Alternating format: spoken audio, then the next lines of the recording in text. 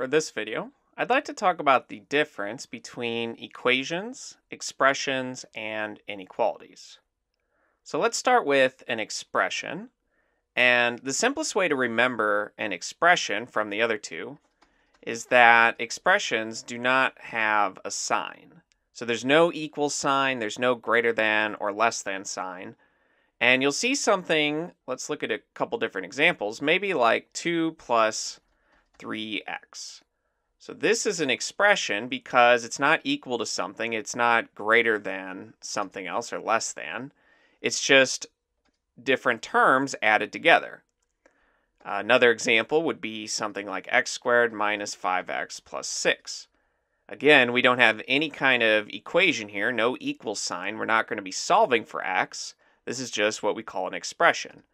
And lastly, maybe something like 4a plus 3b minus 7z. Again, we have no sign here, so this would again be an expression. Now, an equation is essentially two, let me use the same color, but it's essentially two expressions separated by an equal sign. So for an equation, let's look at some different examples. You might have something like 10 plus 7 is the same thing as 20 minus 3. You can see on both sides of the equation that it would evaluate to 17. So this is what we would call a true equation because both sides are the same value. You might also see something like 2x plus 6 is equal to 5. And in this case, you can actually find a specific x value that makes this equation true. But notice you just have an expression here, and then on the other side of the equation, you have another expression. Even just having one value, I can put that in as an example of an expression. So maybe something like 7 would be an expression, just because there's no sign there.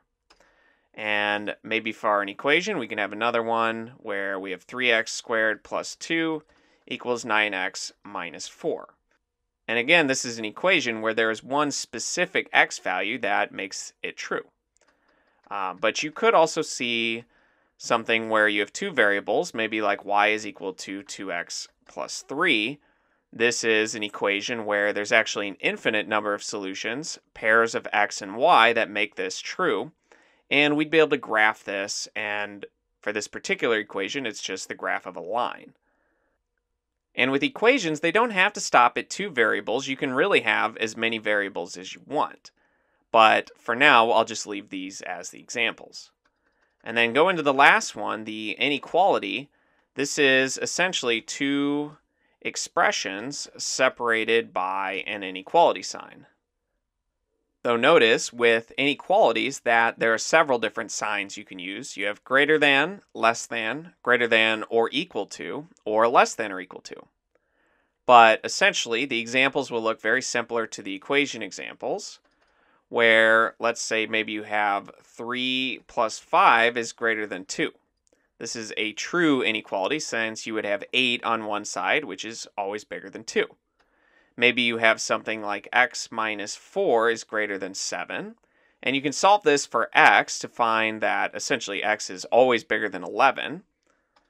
Maybe you have something like 2x plus 6 less than or equal to y minus 4. Now you have an inequality with two variables, but there's no real restriction to say that there can only be one or two. In fact, just like with equations, we can have as many variables as we want. We just know that it's an inequality because you have an expression on both sides and it's separated by some kind of inequality sign. So with the definitions out of the way, let's start looking at some different example problems. And you'll see once you get the hang of these that they're fairly straightforward. So this one, we need to know which of the following phrases are expressions. And remember, expressions do not have a sign. So something like minus 3, that's an expression.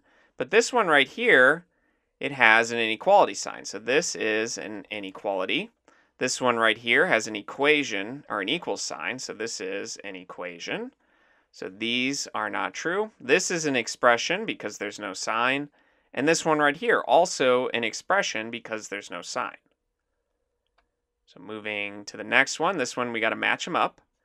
And for the inequality, we're looking for the inequality sign. So this one would go up here. For an expression, we're looking for one without a sign. And it looks like the equation one is in the right place because it has an equal sign. So that one's good. But the inequality and the expression, it looks like they have to switch here. So the top one's an expression, we would move that down. And the middle one is an inequality, we would move that up. Now move in to this one. We need to know now which ones are equations. And with equations, they just have an equal sign. So this one has an equal sign. This is an inequality. This one has an equal sign.